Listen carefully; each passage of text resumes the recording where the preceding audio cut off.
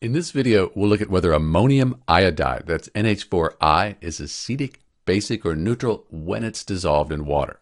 To do that, we need to look at the equation, the neutralization reaction that produces the NH4I. So here we have hydroiodic acid plus ammonia, NH3. So these two come together, we have a neutralization reaction that produces this NH4I.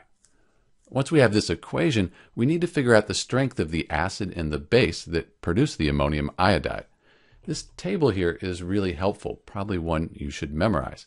On the table, we're looking for HI, hydroiodic acid, which is right here. That's a strong acid. Then NH3, we don't see that on our list of strong bases. In fact, it's a weak base, one you should memorize. So we have the strength of our acid and our base. Now we can use our rules here to figure out whether NH4I is acidic, basic, or neutral when it's dissolved in water. We have a strong acid and a weak base. Here's a strong acid and a weak base. pH should be less than 7. That'll make this acidic. So in answer to our question whether NH4I is acidic, basic, or neutral, it is going to form an acidic solution when it's dissolved in water. This is Dr. B. Thanks for watching.